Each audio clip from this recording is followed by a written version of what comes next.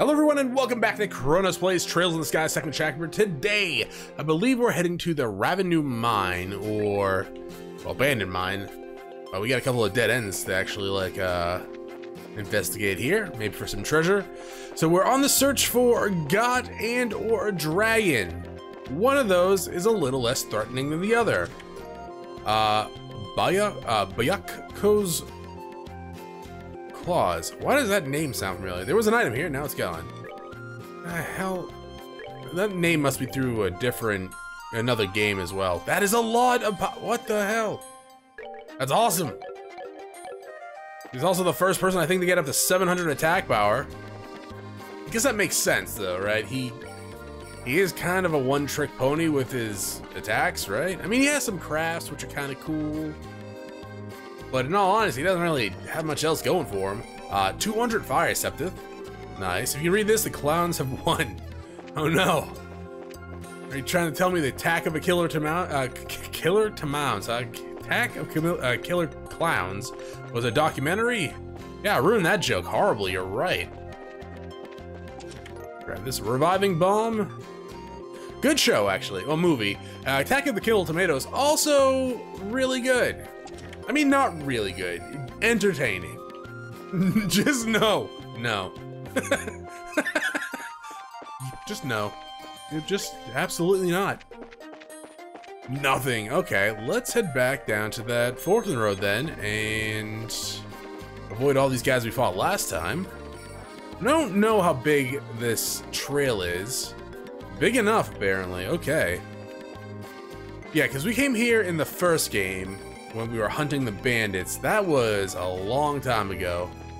Way longer than I actually give it credit for. So the fact that I remember any of the stuff that happened in that first game is kind of surprising to me. The chest contents have already gone onto a better place. Your pockets. Fair enough.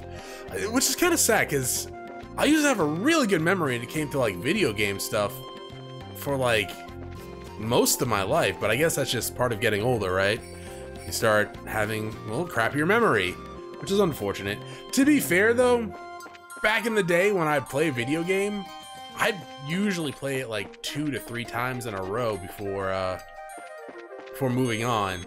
The Chrono Trigger, I got all the endings on the SNES. Breath of Fire 2, played through it after renting it a bunch. Same with 1. Final Fantasy 2. I probably rented and beat it. I beat like, too many times, if I'm being fair with my unbiasedness here.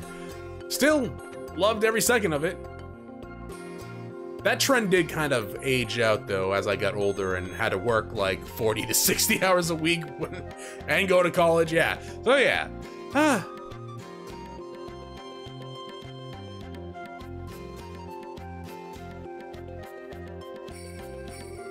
This is the entrance to the abandoned mine. The door's open, do you think? No, it couldn't possibly be them, right? Estelle, look! The chain's been cut! It looks recent, too! I knew it! Agate's work, I'm sure. He must have gone inside. We must hurry. Come on! Okay! Alright, so apparently Agate doesn't like keys, and he would rather just cut open a lock. Fair enough. Guess there are weirder hobbies. Roar, I'm a dragon. Oh, is that the gospel on its forehead? Dots. Are we gonna have to fight this dragon like now? That seems a little bit too fast. Alright, that should be enough. We'll need a bit more time to gather the necessary data. Of course, this is the sort of job he'd shove off on me. Having a bad day?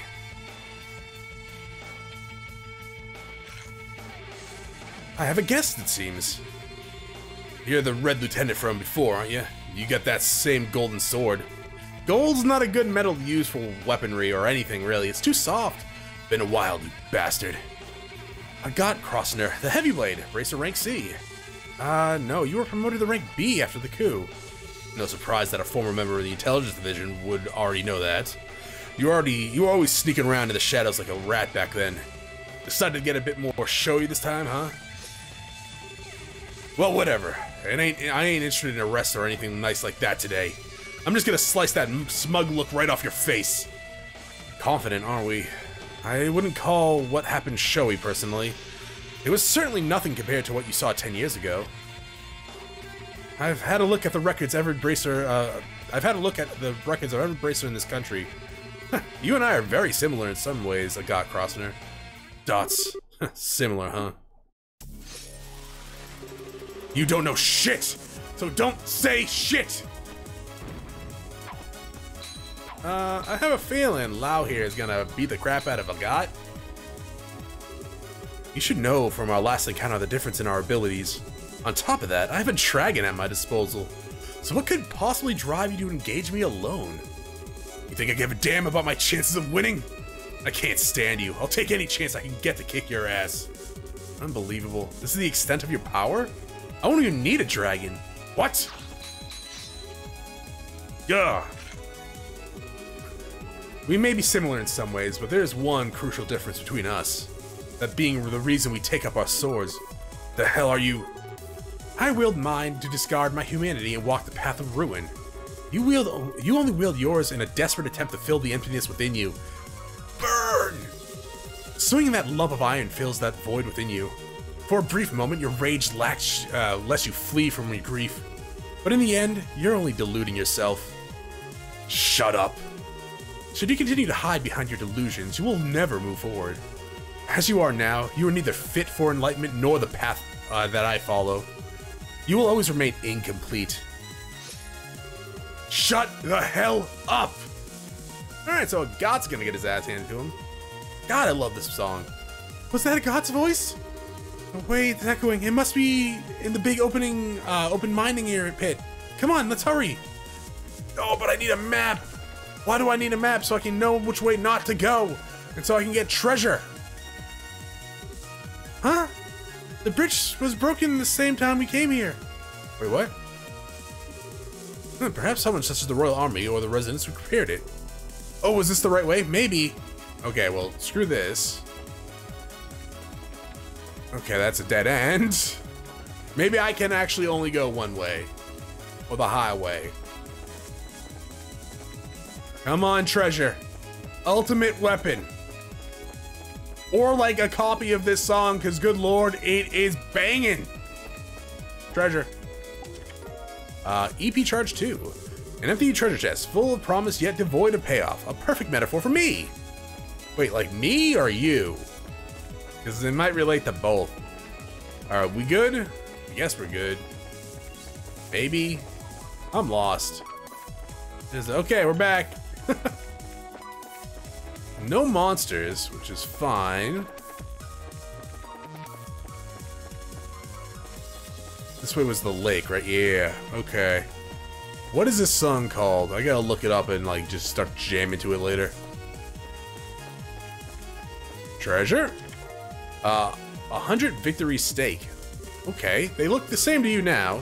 Every one of them, so helpless, so vulnerable, a mere target for you and your insatiable hunger. You're right. They do. I'm a monster. And the chest. Row. Must we go through this again? Yes. Oh, another one. Terror bomb, huh? You rest your head atop the empty chest, you rapidly withdraw as you hear what sounds like a heartbeat. That would be creepy. Also could mean it's a mimic. This the way. Ugh. Nice miss. Damn you. Careless. Has the one mercy I can offer you, I'll end this quick. Huh. Yeah! You broke the sword, or maybe cut Agate in half. Ugh. You gonna assume it's just the sword? Dots. Now then, it's almost time. Should alter the Gospel's control style while I still have a moment. Just a damn second. Bring back the other music. I'm not done yet. It's not over yet. That's Agate. Tina! Tina! You still cling to that broken lump of iron. As you wish. You shall die as broken as your blade. No! I mean, you probably should have shot him when he didn't see you, but alright, you know, Tina, you gotta work on your ambush abilities, I guess. Short stuff. The hell are you doing? I was worried about you, Agate, so I came here with Estelle and... Tina! You stop them. Oh, we gotta fight a dragon?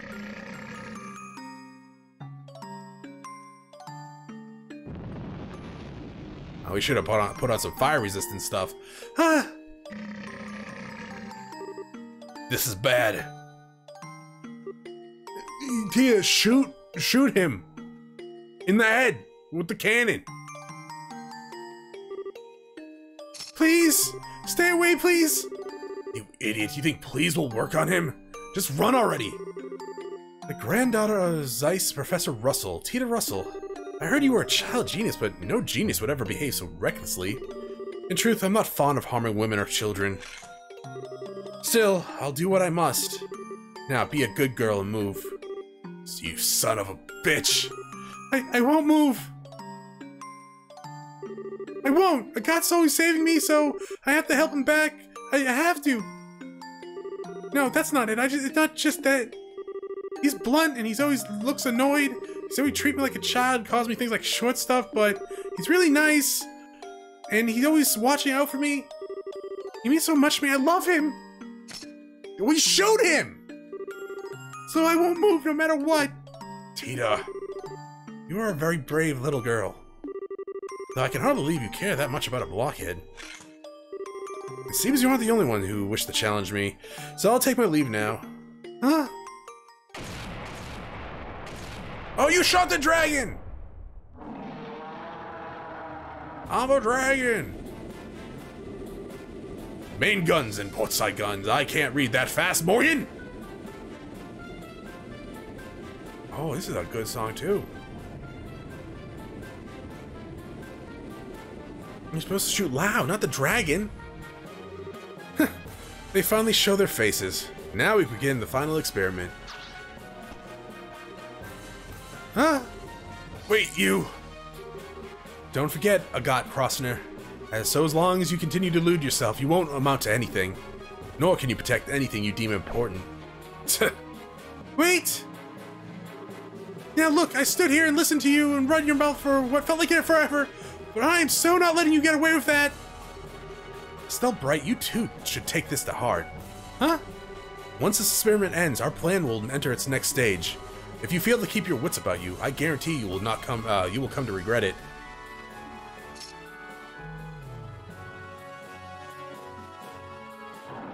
Oh, it's a dragon. Wait, what's that supposed to do? You know what? I really hope my dog's not messing up this recording session, because he's laying his head on the mic stand. God damn it. Curse you, dragon. You will not flee. All hands fire. Fire begin it. Bring it down. As if your cannons could do anything against the legend. Let us go, Ragnar the Ancient. Yo, but like, it hurt it the first time? Didn't it? You like cried out in pain when it shot it. So, do we not have a boss?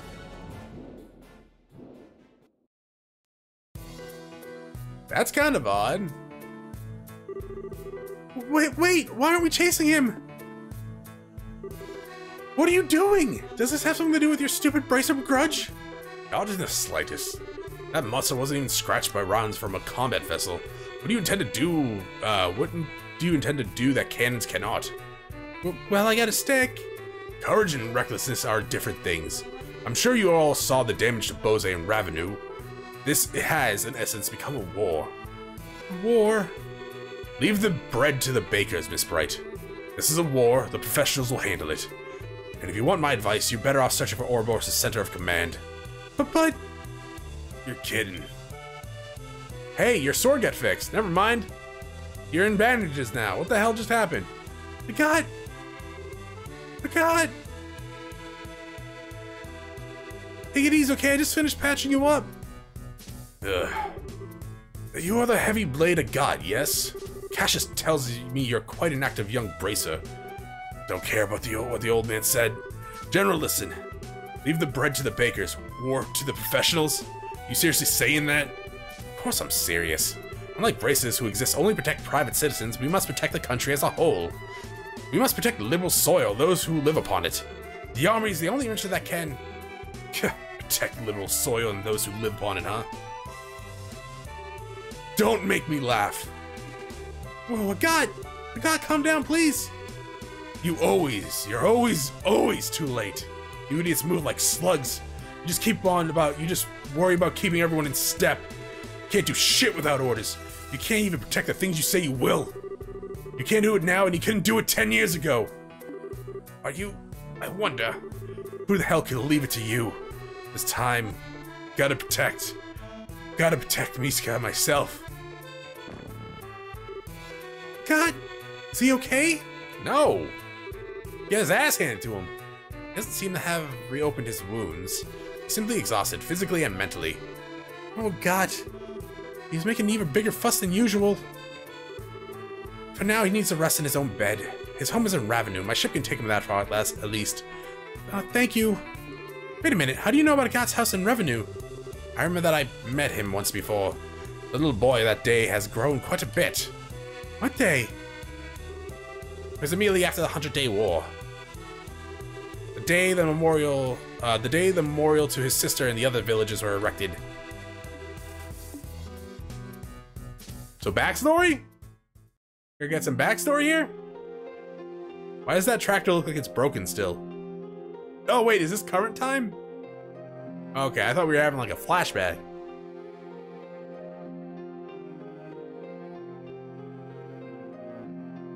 Smart man, always locking his house. Keeps protagonists like me from actually coming in and stealing stuff. I see, what a mess. Miss Bright, General Sir, I'm sorry to have caused you so much trouble. No, in the end we couldn't stop the dragon's rampage. I'm sorry we weren't of much help, really. You have no reason to disparage yourself, Miss Bright. Even with the dragon still on the loose, you have proven indispensable in the aid you have given. You successfully evacuated the market, and Mr. Crossner's firefighting efforts were marvelous. Only you braces could have responded so quickly. I have to admit, General, it feels strange to hear you say that. But about Agate, is it true that during the war his little sister was, It is, yes. Liberal forces and Imperial armies were fighting on the village outskirts. During the battle, some Bronian incendiary rounds hit the village. Ultimately, some of the homes were burnt and some of our villagers lost their lives. One of them was Mishka Koshner. In a way, the Royal Army is capable for the entire incident, or culpable. The defensive line we established to protect the village ended up doing little more than drawing the fighting into it. The end result was large portions of the village being laid waste. Oh.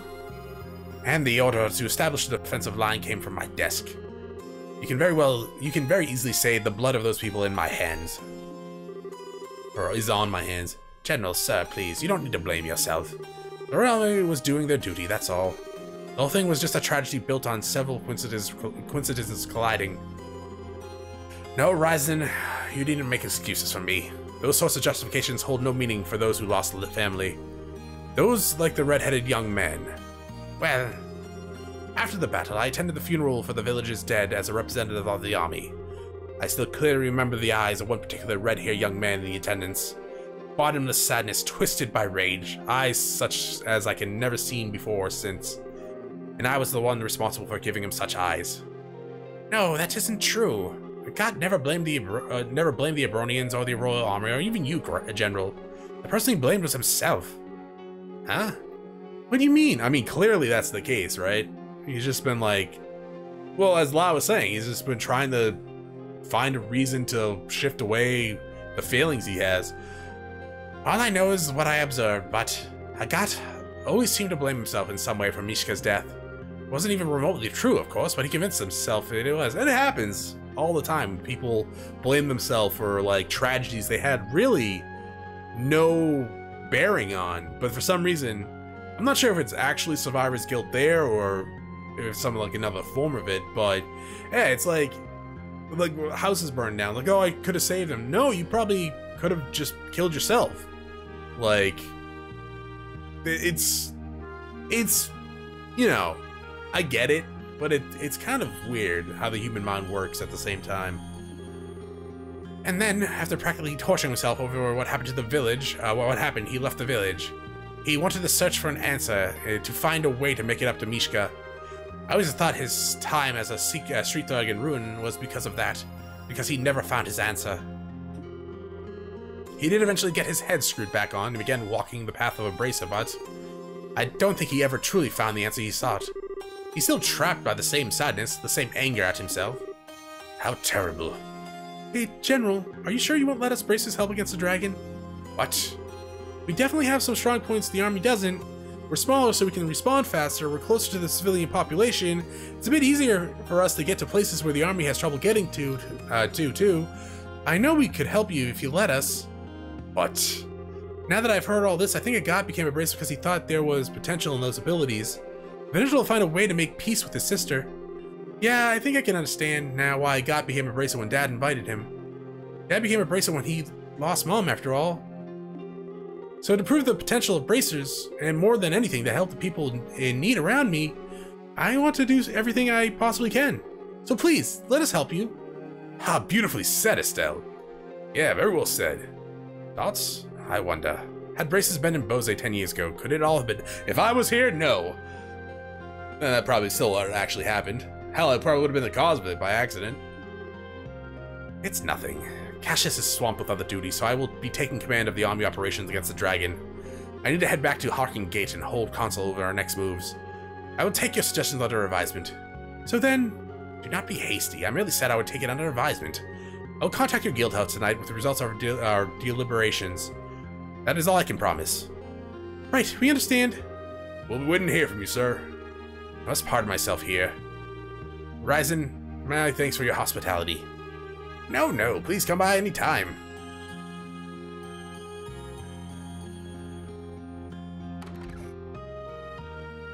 So I'm guessing what we saw Agate when he was holding his sword, unbandaged, just standing there, was just an aspect ratio, resolution ratio bug, not actually meant to be seen. We've seen that a few times throughout the 2 playthroughs that we've been doing with first chapter and this one. It's always kind of funny though when something like that happens. Okay, we better get back to Bose. Agate should probably stay here, huh? Injuries like his will take at least a few days to heal.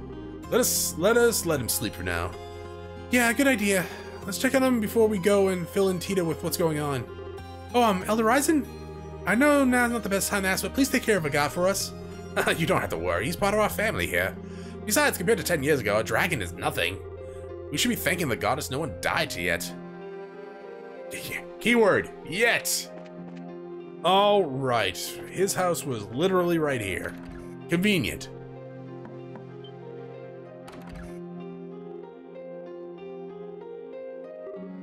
Estelle! Hi, Tita.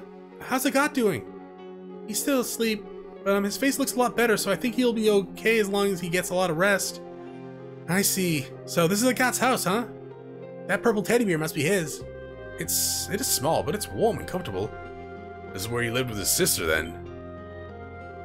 Hey! This photograph. This looks like a picture when Agate was a kid. That means this girl must be... Yeah, it's Mishka. Oh, what a sweet little child. She and Agate seem to have been quite close. I think so too. Agate and Mishka look really happy after all.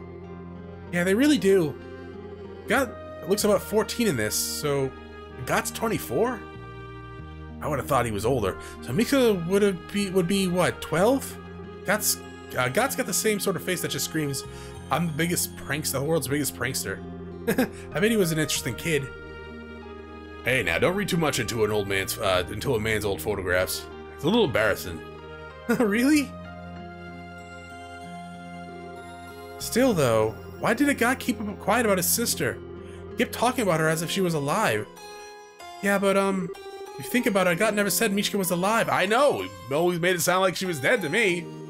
He just came back to visit, and I bet he meant he visits her grave. Yeah, now that you mention it, yeah. He still should have known we had the wrong idea about it, though. Why wouldn't he correct us? I don't know, but Agate said once work calmed down a bit, he'd introduce us all. I think he was going to tell us then. That's right. I bet that's it. Well, we can ask him later when what he intended, but Tita, we need to head back to Bose Guildhouse soon, but what is it? Explained the army would be contacting the guild that evening. Oh, I see. Estelle? You don't need to say anything, Tita. You're going to say you want to stay behind and take care of Agate, right?